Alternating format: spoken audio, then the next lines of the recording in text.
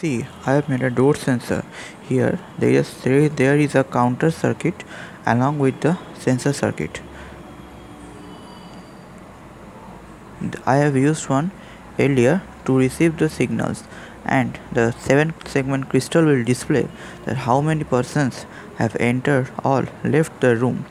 I have fixed this sensor at the entrance of the door.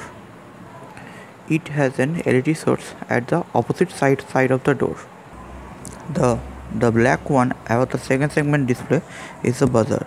When there is an interruption in the LED source on the LDR, there will be buzzing sound in the buzzer, and the 7 segment display will increment by 1. Let's see how it happens. See, now there is continuous falling of the LED on the LDR, so there is no buzzing sound, and the 7 segment display also gives us 0 reading. Now there will be an interruption in the LED source. See, there is an interruption in the LED source, and the buzzer has also sounded, and 7 segment display has incremented to 1.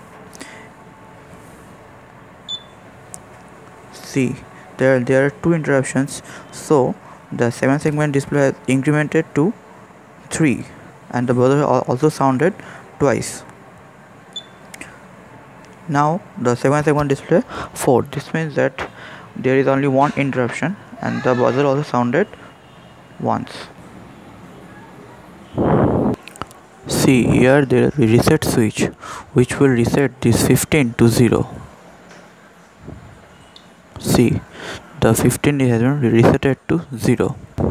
Now see, there will be continuous interruption of the LED source to the LDR, and there will be continuous increment of the 7 segment display from 0,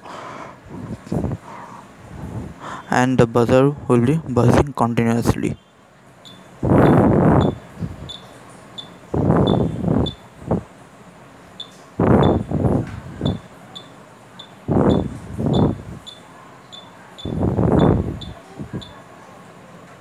In this circuit, I have used one op-amp,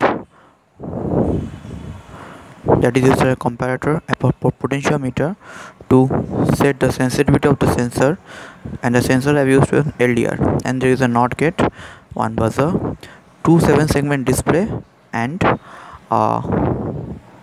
there is 2 CD4033 IC, which is a 7 segment display encoder. The output of the NOT gate is going to the buzzer and to the input of the counter circuit. This counter circuit part consists of the 2 7 segment display encoder and the 2 7 segment displays.